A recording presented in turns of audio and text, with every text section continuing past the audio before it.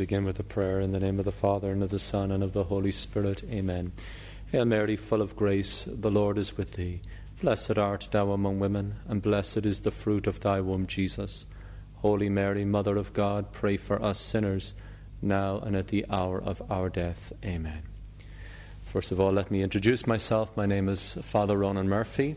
I'm a native of the city of Dublin in Ireland, born back in 1968 on the 5th of July, baptized in the person of Jesus Christ on the 13th of July in 1968. I'm a priest of the Diocese of Camden in New Jersey, and I'm over here in Australia with a priest friend of mine who I studied with in seminary on a year sabbatical.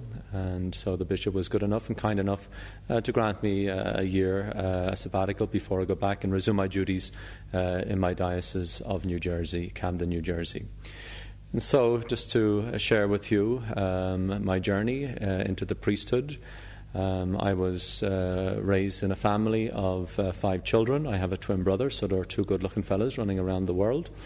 I have 2 other brothers and 1 sister, and both parents are still alive, thank God, back in Dublin. And so all my family are living at home in Ireland. I'm the only one who's away at present. And so our Lord, in His providence, has taken me to the shores of the United States of America to be His priest. And so, as I said, I was raised in a family of 5 children. I grew up in Catholic Ireland, in the Catholic ethos, but really the Catholic faith didn't penetrate me until May the 13th in 1987. When I was given, by the grace of God, a spiritual awakening through the intercession of the Blessed and Holy Virgin Mary. After finishing my exams in Ireland, my leaving cert, I went into work straight away, and I entered into work with American Express in Dublin City. And I was living a very secularistic lifestyle. I grew up gifted and talented in the areas of sport, and unfortunately that became my God as I grew up, and I was consumed with my sport and also the partying that went with it. And so really God didn't figure in my life, to be quite honest with you. It wasn't, as I said, until May the 13th in 1987 when I was walking up a busy street in Dublin City called Grafton Street, and I was walking by a Carmelite church, and an exterior force, this is the only way I can explain it, an exterior force stopped me outside the door of that church and turned me towards a jewellery shop. And as I gazed in the front window of the jewellery shop, all of a sudden all the jewellery disappeared before my very eyes, and all that was left was a miraculous medal in the window. And I felt so compelled to buy this medal. I bought it, I started wearing it, and my whole life changed. And thus I became a priest as a result of this mystical or spiritual experience. And I was given, on that day when I started wearing that medal, I was given a special grace to love and devote myself to the Blessed Virgin Mary. I wanted to know everything about her. And I was inspired to pray the rosary. I don't think I ever prayed the rosary in my life. I didn't even know how to pray the rosary. I remember my mother at one stage when I was a child saying a decade of the rosary at the side of my bed, but that's the only time I remember saying the rosary. And so, but I was inspired by the Blessed Virgin Mary to pick up the rosary and to learn how to pray the rosary. And also I was inspired also to wear the brown scapular. Again, I didn't know what a brown scapular was, and so I had to search for a brown scapular and my understanding of the brown scapular. And I started wearing the brown scapular, and again I was inspired to consecrate myself to the Blessed Virgin Mary, which I did in that Carmelite church, in which I experienced this mystical experience which changed my life. And so this was the beginning of my journey of faith, really into the person of Jesus Christ. I All I wanted to know was everything about the Blessed Virgin Mary. And the more I came to know her and love her, the more I came to know and love her Son, Jesus Christ. And the Mass really made sense to me for the first time in my life. I was going to Mass up to then, prior to that, every Sunday, but out of habit. And I really did not know and understand the true nature of the Mass, the sacrificial and the sacramental nature of the Mass. And I did not truly understand that I was receiving my God in Holy Communion. And so the more I came to know and love the Blessed Virgin Mary, the more I came to know and love Jesus Christ himself. And so I have always had a great love and devotion to Mary since this experience back on May 13th, 1987. And so I continued to learn the Rosary and pray the Rosary, and I began to pray it every day. And the more I prayed the Rosary, the more my faith got stronger and stronger. And my understanding of the faith became more profound. I had a more profound awareness of my Catholic faith, as I truly believe that the Rosary is a Christocentric prayer, that it is a biblical prayer, and an ignorance of Scriptures is an ignorance of Jesus Christ. And so through the intercession of Our Lady, by means of her prayer, my ignorance of Jesus Christ was alleviated, and I came to a more fuller understanding of the person of Jesus Christ, who is the way, the truth, and the life. And so I said my Rosary every day. I began to go back to Mass every day. I would leave the office on my lunch break, and I would visit the church to say my prayers and to participate at Mass every day. And so as the line goes from strength to strength, my faith began to grow and strengthen. And one day I was working in American Express, and I went to that same church in Clarendon Street, and Grafton Street was off Grafton Street, and a priest was praying for those immigrants who left the shores of Ireland, that they wouldn't lose their faith. And I just said a prayer to myself. It says, Lord, if I ever leave Ireland, I promise you I will never lose my faith. And I believe it was that day I went back to the office, and one of the general managers from England was visiting and was looking for somebody to help with the computer department, the financial and computer department over in England. And so they asked me, would I be open to going over to England? And so from that day, a door opened for me to go over to England to work with American Express. And when I went over to England, I knew nobody over there except this general manager who I'd met in Dublin. But I arrived over in England, and the first place I went to was the Catholic Church. And two Irish priests welcomed me with open arms into the Church of St. John the Baptist in Kemptown in Brighton. And they would see me every day at the back of the church saying my prayers. And so the parish priest asked me, would I begin to serve the Mass? And so at about 20 years of age, I began to serve the Mass for the first time. And I just fell in love with serving God at his altar. And my faith again was even more so strengthened and enlivened by virtue of this ministry. And I worked in American Express for 2 years, and I felt somewhat of a call within myself that God was calling me to something more. And so I left my job in England, and I went back to Ireland thinking that God was going to call me out in missionary work. And so I looked around for missionary work with the different orders, and they were all looking for engineers and doctors and nurses and engineers or whatever it was, but they were looking for everybody else except me. And so after 6 months of looking, I was getting a little bit tired and frustrated, and so I asked Our Lady to open a door for me. And at that time, the Holy Ghost Fathers contacted me and asked me would I go to Liberia to assist them on the missions there. And so I told everybody I was going out to Liberia to help the Holy Ghost in their missionary work. And a month before I was meant to go over, a bloody coup started. And the Holy Ghost Fathers had to flee Liberia. And so the door closed in this area. And so I went before an image of Our Lady of Good Counsel in my parish church back home in Dublin. And I remember on my knees saying to Our Lady, it says, Mother Mary, it says, I've done what I believe your Son wanted me to do. I says, I'm looking to know His will, to do His will, and I will serve Him whatever capacity. He says, but I left a good job in England, and I have no job, I have no work, I have no money coming in. I says, and my mother and father think I'm nuts. And I says, please, Mother, I says, I did this for your Son. I says, please get me a job. And so within 2 weeks, I received a position in an international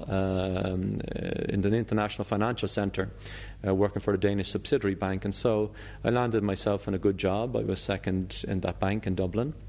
And I worked there for 2 years, again, all the while praying my rosary every day, also going to Mass every day, and also praying my Divine Mercy Chaplet. And one day, after 2 years working for this company in the International Financial Centre, I remember being in the Pro Cathedral in Dublin, and I still felt a calling from God, and I was in denial that God would call me to be a priest.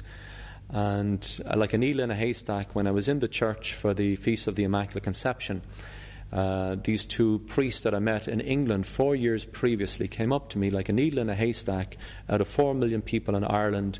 They came up to me in the middle of the church and said, we want to speak to you. And so, see us after Mass. And so, after Mass, they brought me out to lunch. And during my lunch with them, the younger of the two priests posed a question to me. You're still thinking of it? And I knew exactly what he was speaking of. He didn't mention the priesthood, but I knew that he was speaking about the priesthood. And I says, Father, says, God wouldn't call me. He says, you don't know the life I've lived. I had a big conversion in my life, and God wouldn't call me. He says, just try it, he said. And I said, yes, Father. And that was the first time in about 5 years after my conversion experience I said yes to God with regard to the calling to the priesthood. And I felt scales coming off the inside of me. I've never felt so much peace in all my life. And so I applied for seminary through the Diocese of Arundel and Brighton over in England, and I was accepted. And I was sent to do my seminary in All Hallows College in Dublin. And so there I spent a year in that seminary in my formation. And I wasn't particularly happy with the mode of formation I was receiving. And so I continued to pray my prayers every day in the seminary, say my rosary, and I was, in a sense, nearly ostracized for praying my rosary in the seminary. I remember one of the formation directors calling me in and saying to me, he says, see those stones in your pocket? I says, get rid of them. He says, they're only for simple people. And I said, well, Father, he says, I'm so simple, I'm nearly handicapped, so I'll keep my beads, thank you. I'll keep my stones, thank you. And I'll continue to say my rosary. And so I did, and I was kind of the odd one out in my orthodoxy. And so I told the bishop I wasn't too happy in the seminary. And so he asked me to take, a bit of leave of absence to think about it. And I said, Father, says, I'm sorry that I feel even God's calling even stronger. And so I looked for different orders to join. And the Legionaries of Christ asked me to go out to Spain. And they gave me about 3 days to decide whether I would join their order and go out to Spain. And the formation was a duration of about 12 to 14 years.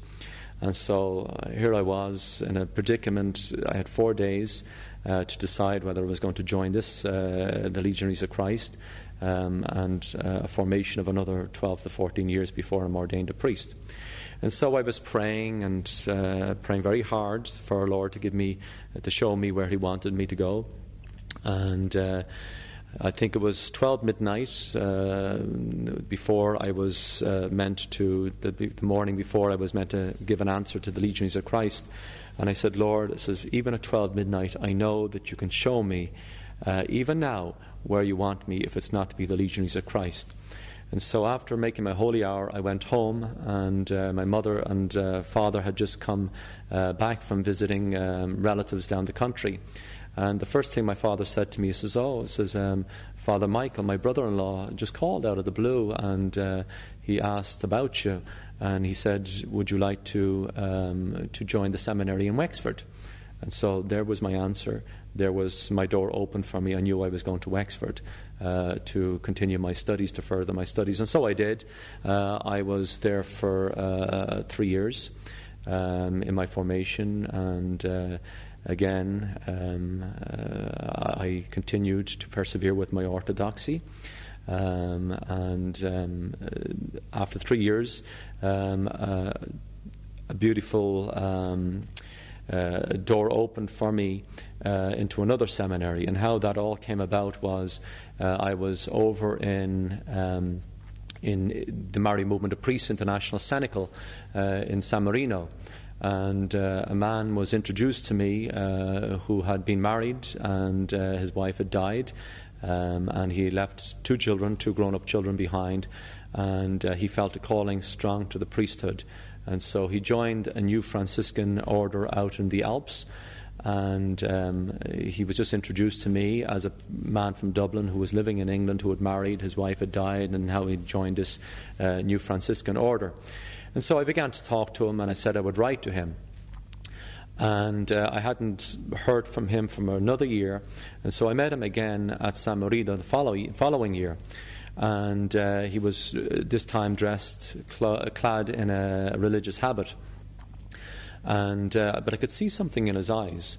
And I said, Francis, what's wrong with you? I says, there's something, I can see it in your eyes. And he says, is there something between you and the superior? And he says, how did you know? And I says, just tell me what's going on. He says, well, I've been feeling this calling to the priesthood for a long time, and I've been asking my superior, would he allow me to study for the priesthood? And he keeps, procrastinating, and it's hurting me very much. And so I said, Francis, please consecrate this situation to the Blessed Virgin Mary. I promise you she will open a beautiful door for you, and you will enter into the priesthood. Now, whether God was prophesying through me, I don't know. But I was telling him things that I could not have known about him. And so I promised him that if he had consecrated this situation to Our Lady would open a beautiful door for him in order to become a priest. And so I left him, and I went back to Ireland, and my bishop, the Bishop of Cloyne, he pulled me out of the second seminary because he wasn't happy with the second seminary, and put me into a third seminary. And so I went through 3 seminaries in Ireland, all in God's providence.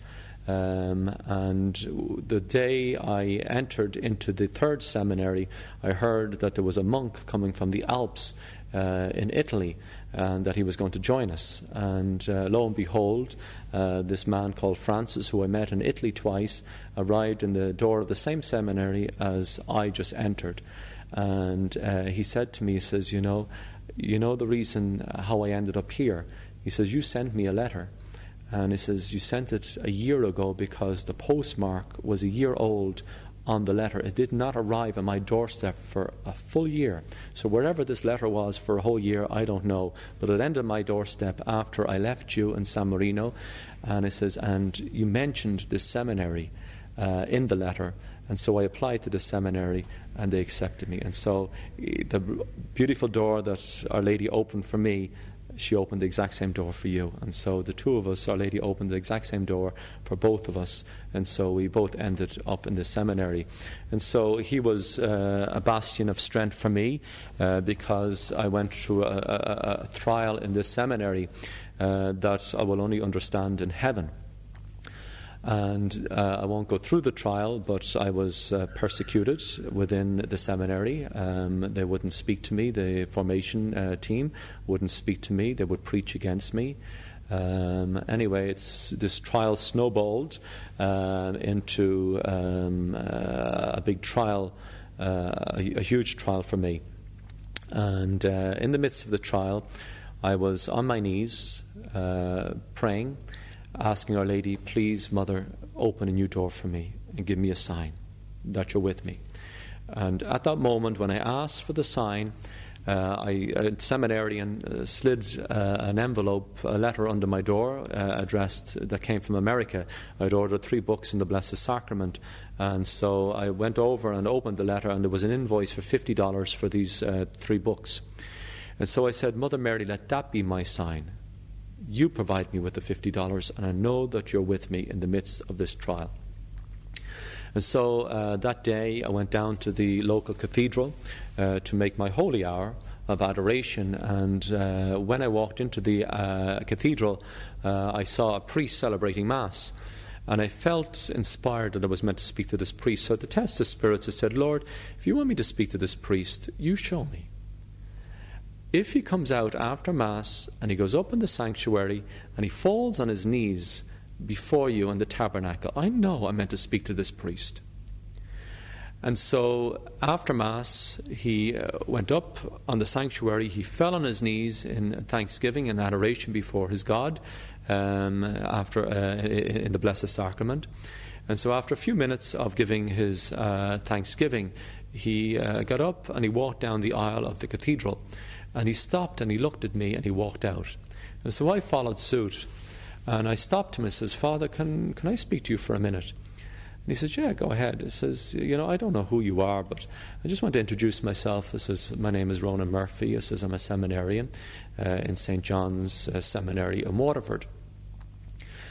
I says, can I ask you, are you a Marian priest? He says, why do you ask me that? He says, Father, are you a Marian priest? The next thing, he took his card out of his wallet and it read, Father William A. Hodge, Atlantic City, New Jersey. And he says, turn over the card. And it read he was the head of the Legion of Mary, the Marian Library, the Marian Commission, and the Worldwide Fatima Apostolate. He says, is that Marian enough for you? And I says, yes, Father, as a Marian priest, you may understand what I'm going through this trial. So I tried to explain as best I could this particular trial or cross that I was bearing for our Lord. And in the midst of telling him, he stopped. He stopped me and he says, let me finish your story for you. And he finished it verbatim, word for word, as I would have finished. And I says, Father, I says, how can you know what I went through? I says, I never met you before in my life. And he says, 30 years ago in America, I went through everything you went through, exactly the way you went through it. And he says, it's not a coincidence I met you today because I'm on the vocation committee for my diocese. Would you like to be a priest in America? And when he said that, I knew that a lady was opening a door for me to go to America. And so he said, come out for dinner. And I said, well, Father, I've just had my dinner. I said, well, come out for a soda. He says, what's a soda? I said, well, just come out for, a 7-Up or a Fanta or something like that, or a cup of tea or coffee. And so I went to the local hotel. I spoke to him for about 3 or 4 hours about my journey to the priesthood and about the beautiful experiences that God had wrought in my life up to then. And after about 3 hours speaking to him, he said, Ronan, says, I promise you, I don't believe it was a coincidence I met you today. He says, I want your name and address, and he says, and I'll be in touch with you. I says, I want to give you my blessing before I leave, because I have to fly back to America tomorrow. I have to see my relatives tonight. You're more than welcome to come out for dinner. He says, no, Father, says, I have to go back to the seminary. So he says, I want to give you my blessing before I leave you. So he gave me his blessing, and he says, I want to give you something else. The next thing, he took his wallet out of his back pocket, and he placed $50 exactly in my hand. And so that was the $50 I'd asked Our Lady for. Now, the only way you can get $50 in Ireland is you go to a bank and buy that $50, or somebody from America gives you $50. Well, lo and behold, I found that somebody from America who gave me that $50, and so I received my sign, and my door was open for me. And so I went back to the seminary, and on the way back, I heard audibly the voice of the Blessed Virgin Mary say to me, it says, "Ronan, now you have your sign, and now the door has been opened for you." And so that's how I ended up in Camden Diocese in New Jersey. My conversion experience took place on May 13th in 1987, which was the Marian year. Of course, that is the feast of Our Lady of Fatima, and it was wrought through the means of a miraculous medal. And so 13 years to the very day I was ordained a priest on May the 13th, on Saturday, which is her day. In May, her month, the 13th is her day, it's her number, and in the Jubilee year 2000, on the feast of Our Lady of Fatima, and the feast of Our Lady of the Most Blessed Sacrament. And the next day was actually Mother's Day, so I celebrated my first Mass in honour of my beautiful Heavenly Mother, and also my earthly mother who was with me for my ordination. And so 13 has been a significant number in my own life, in my own journey, in my own spiritual life, because again, my conversion took place on the 13th. I was baptized on the 13th of the month. I went to America for the first time on the 13th. I was 13 years to the very day I was ordained on May the 13th. And why is 13 the number attributed to the Blessed Virgin Mary? Because Esther in the Old Testament was a prefigurement of the Blessed Virgin Mary, and she saved her people from perishing on the 13th of the month of Adar. And Esther means star, and Our Lady appeared with a star on her gown, on her dress at Fatima, and she appeared on the 13th of each month as the heavenly Queen Esther in order to save her people in these perilous times. And so 13 has always been a number attributed to the Blessed Virgin Mary. And so my whole journey of faith and my whole journey into the priesthood has come from Jesus through the Blessed Virgin Mary. And so that's how I anchor my priesthood on the three traditional pillars of our Catholic faith, on the Pope, on Our Lady, and on the Eucharist. That's my motto as a priest, is Omnis cum Petro, ad Jesus per Miriam, all with Peter to Jesus through Mary. And I believe Mary is, as Holy Mother Church says, she is the mediatrix with Jesus Christ, who is the mediator, that we go to Jesus through her, that her role is to bear Jesus to us and us to Jesus Christ. And Jesus' infallible role then is to bear us to the Father. He says, "I am the way, the truth, and the life. No one can come to the Father except through me." And so everything that God does is perfect. And so if He chose Mary to come to us, well, then she is the most perfect and immaculate way to go to Jesus Christ. And so I'm a priest of Jesus Christ, but I can truly say I'm a priest of the Blessed Virgin Mary. I'm a Marian priest. I love her with all my heart, and I continue to pray my rosary every day. I try to be faithful to my rosary. It's her predelect prayer. And if it's her predelect prayer, it must be the predelect prayer of her Son after the holy sacrifice of the Mass. And if it's the predelect prayer of the Mother, well, then it's the predelect prayer of her children. And so, as a child of Mary and as a priest of Mary, as her priest son, I strive to be faithful to that beautiful devotion called the Holy Rosary. And then with regard to, there was an episode when I was back in Ireland at one stage, and I was going to a devotion to Jesus through Mary in another Carmelite church. And I was on that same street that I had my conversion experience, and I was talking to a woman with her child. and I was speaking about devotion to the Blessed Virgin Mary when some guy came up to me, and he was selling scratch cards for cancer research. Obviously, he was on commission for selling these scratch cards. And when he was trying to sell this scratch card to me, he saw a little pin on my shirt. And it was a pioneer pin, which is a movement in Ireland where people choose to give up alcohol for the sake of those who have alcoholic addictions. And so we make an act of reparation to the heart of Jesus for the sins against the holy virtue of temperance. And so I had taken this pledge. And when he saw this pin, he said, "I can't do that." And I said, "Who's asking you to do that?" And I says, No, I love my drink too much. And I said, "Well, there's a big difference in loving your drink too much and liking a drink. Hey, I used to love my Guinness. I used to like my Guinness, but I used to love my Guinness and abuse it." And I says, but it says, "Thank God," it says, "I don't touch this stuff anymore." I said, "But there's nothing wrong with liking a drink." It says Jesus wouldn't have changed water into wine if he had a problem with drink. It says it's a gift if we use it in moderation. And then all of a sudden he just changed the whole topic of conversation. "I don't need Mary to go to Jesus." Now, how he even knew I was even going to a devotion called To Jesus Through Mary, or even this was my own particular devotion that I tried to live. And so I said, "Oh, you don't need Mary to go to Jesus." And all of a sudden, all I can explain is I went into an altered state.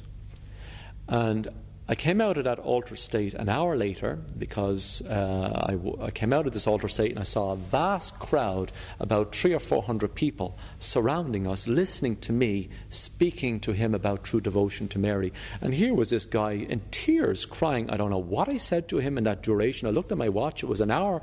It felt like 1 minute. I says, an hour had passed by. I promise you I wasn't whisked off in a spaceship. I don't know what I said to him, but obviously I touched him, because he said to me, he says, "Will you do me a favor? Would you pray that I have the same love and devotion to the Blessed Virgin Mary?" 20 minutes later, I saw him in that Carmelite church in which I had my that same church outside of which I had my conversion experience. And there he was on his knees before an image of Our Lady in tears. And so hopefully he grasped that truth that we should go to Jesus by means of Mary. And so she is the surest, the easiest, the quickest, the most perfect, the immaculate way to her Son, Jesus Christ. And so Our Lady has always been important in my life, and she has anchored my faith in the Church's teachings, and that's why my motto was Omnis cum Petro, all with Peter, because if you're not united with Peter, you're not united with the Church. If you're not united with the Church, you're not united with Jesus Christ. And so I try to live my priesthood in fidelity to the Holy Father, and I'm hopefully perfectly obedient to our Holy Father, because when I'm obedient to him, I'm obedient to the person of Jesus Christ, who is the Pope is Christ's vicar on this earth. And also, too, my faith is anchored on the pillar of Our Lady and also the pillar of the Holy Eucharist. And these are the three pillars that were facets of John Bosco's vision pertaining to these times, when he saw the bark of Peter in the midst of a great storm, and he saw the Holy Father at the helm of the bark of Peter, and two great pillars soaring out of the great tempest, one surmounted by an image of Our Lady and the other surmounted by the Holy Eucharist. And the Pope anchored in the midst of this great storm, surrounded by the Church's enemies. He surrounded the bark of Peter in the midst. He anchored the bark of Peter in between these two great pillars of Our Lady and of the Holy Eucharist. And I always believe that the Eucharist, the Pope is the bronze of our Catholic faith, Our Lady is the silver of our Catholic faith, and the Eucharist is the gold of our Catholic faith. I remember a young child when I was visiting a second grade class in America. She asked me, says I was preparing them for their first Holy Communion, and she put up her hand, says, Father Murphy, says, can I ask you a question? Says, yeah, go ahead. Says, are you a leprechaun? And I says, yes, I am. How did you know? He says, somebody told me, but leprechauns have pointy ears. You don't have pointy ears. And I says, well, I don't want anybody knowing I'm a leprechaun, so I wanted to lose those pointy ears when I came to America. He says, no, you're too tall to be a leprechaun. Leprechauns are small. He says, well, I'm the king of the leprechauns. And he says, well, no. He says, leprechauns are ugly, you're cute. No, she didn't say that. But anyway, she said, if you're a leprechaun, says, where did you hide your gold? And I said, well, one thing that leprechauns don't do, and that's give away their secrets, especially where their gold is hidden. She put up her hand and says, I know where your gold is hidden. He says, where? She says, in the tabernacle. And so that little child truly knew who and what she was receiving in her first Holy Communion. The Eucharist, brothers and sisters, is the gold of our Catholic faith. And so I try to anchor my faith each day with a holy hour of adoration before Jesus in the Blessed Sacrament of the altar. Of course, I celebrate Mass every day, and I strive again to say my rosaries every day. And so each day I try to live out that spirituality of my priesthood, all with Peter, to Jesus, through Mary, and I try to anchor people's faith on those three great pillars, because I believe that in these times, if you don't anchor your faith on those three pillars, that you will fall victim to the great apostasy of these times. And what is apostasy? The loss of the true faith. Remember, St. Paul said in his letter to the Thessalonians, before the second coming of Jesus Christ, the great apostasy would occur.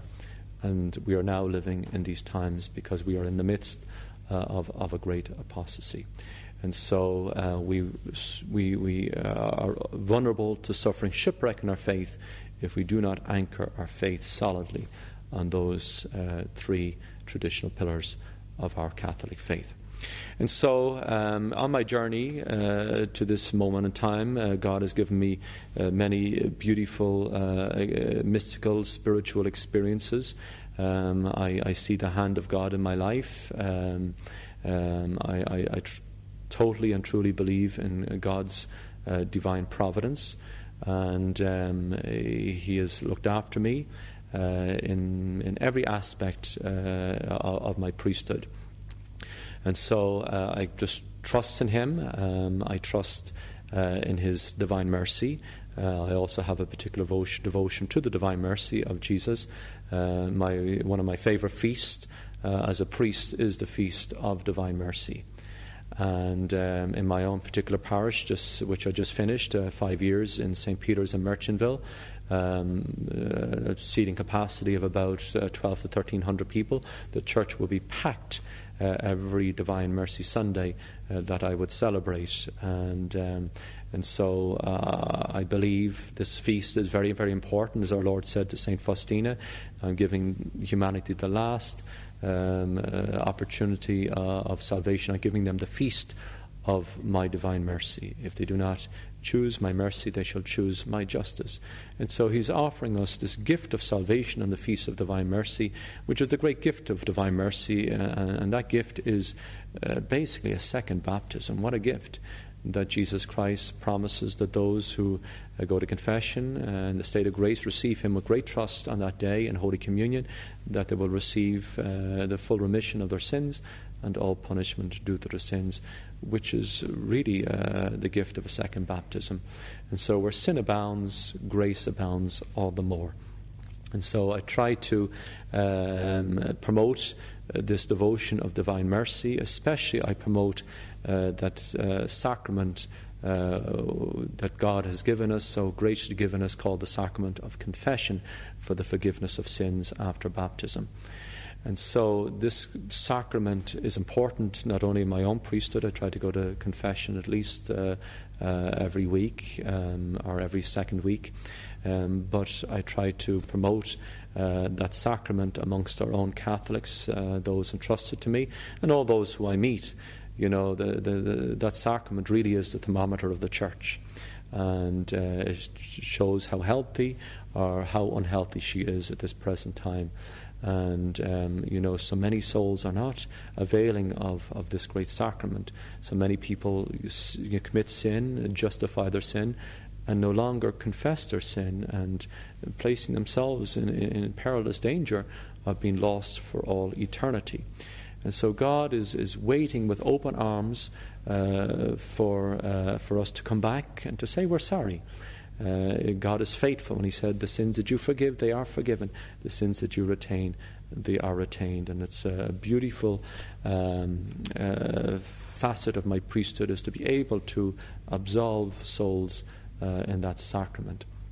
And so I try to be in that sacrament as often as I can, available for souls, and to reconcile them with God and with others and with ourselves, and so to give them that beautiful peace that Jesus attached to that sacrament when He said, "Peace be with you.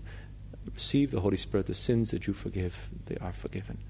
And so peace is attached to that sacrament. Why? Because sin destroys our peace. It destroys our relationship with God, with others, and with ourselves. What does confession do? It reconciles you and your relationship with God, with others, and with yourself. And so it is a sacrament of peace, and peace is necessary in our times. It's necessary always, of course, but there's a great crisis of peace in the world, and peace must begin with ourselves before we start working on the rest of the world. And so there's a hymn that we sing in the church, "Let peace be on earth, but let it begin with me." And so it must start with ourselves. And so anybody watching this video, I hope that you will receive that grace to go back to confession, if you need to go to confession right now at this moment in time. Jesus loves you, and He's willing to forgive you. No matter what sins you've committed, Jesus can forgive all sins. And so He's waiting even for the greatest sinners to come back, especially the greatest sinners. As Jesus said, the greater the sinner, the greater the right he has to my divine mercy. Another beautiful facet of my priesthood is also the anointing of the sick, tending to the sick and to the dying. And I've had many beautiful experiences with the sick and the dying. I've seen God miraculously heal people through that sacrament that I've administered. And so, again, it's not me, it's the person of Jesus Christ who's doing the healing. And I've also seen Jesus administer His mercy and His grace to souls before they leave to make this great leap from time into eternity. And so one particular story I will share. Last year I was called out by a parishioner and to tend to his mother-in-law. When I was in the car driving, I got an inspiration that this woman had never been baptized. So when I arrived at the house, got there by the help of this wonderful technology called the navigational system. Even though in America I'm the only one who has a navigational system with a lisp. The navigation says you're entering the Atlantic City Expressway. But anyway, I said I can't help that. But she got me there anyway to the house, and I arrived at the house, and the man was waiting for me. And I said, was your mother-in-law ever baptized? And he says, I don't know. And so I go into the house, and the woman was in a coma. She was on hospice, and she had been comatose for a duration. And there was the daughter at the end of her bed, and the grandchildren surrounding the hospice bed of their grandmother. And I said to the daughter, I says, was your mother ever baptized? I said, baptized, what does that mean? And so it was indicative that this woman had never been baptized. And so I just said a little prayer in my heart. I said, Lord, all the prayers that I can say here tonight are not going to get her into the kingdom of heaven if she's not baptized. You clearly said, it says, unless you are baptized, born of water and the Holy Spirit, you can't enter the kingdom of heaven. And at that, I saw, and I literally saw, and I was the only one in the room who saw this, I saw the woman's soul come out of her body. She sat up, there was her body on the bed, and there was her soul sitting up, looking directly into my eyes. And so she looked into my eyes for about 30 seconds, And I kept looking at her, and she kept looking at me. And then her soul went right back into her body. And people have asked me, says, what does the soul look like? It had the same form as the body. But I could see her body lying in the bed, still comatose, and yet her soul was alive, just looking right into my eyes. And so I held her hand, and I said to her, I says, you don't know who I am, but Jesus loves you, and Jesus is here for you. I says, if you can hear me, I says, are you sorry for all the sins that you've ever committed? If you can hear me, squeeze my hand. And everybody saw her squeeze my hand, and everybody gave out a gasp. They hadn't seen her, make any movement for a duration because she had been comatose for a while. And so I said to her again, I says, do you want Jesus to forgive you all your sins? And again, she squeezed my hand. And everybody in the room saw her squeeze my hand. I says, quick, get me the water. So I proceeded to baptize her. And I baptized her. I said the prayers of the dying over her, and she died. Well, the following morning, I went back. I was in my rectory, and we have 3 secretaries. We have a fairly large parish. St. Peter's in Merchantville is a very large parish. And so we have 3 secretaries, wonderful secretaries. And they asked me, says, I heard you got called out in an emergency last night. I says, yeah. I says, who did you go and see? So I told them, I says, we know her. I says, she's a Jew. I says, not anymore. She's a Catholic for all eternity. Christ be beside me, Christ be before me, Christ be behind me, King of my heart. Christ be within me, Christ be below me, Christ be above me, never to part. Christ on my right hand, Christ on my left hand, Christ all around me, shield in the strife. Christ in my sleeping, Christ in my sitting, Christ in my rising, light of my life. Christ be in all hearts, thinking about me. Christ be in all tongues, telling of me. Christ be the vision in eyes that see me, in ears that hear me, Christ ever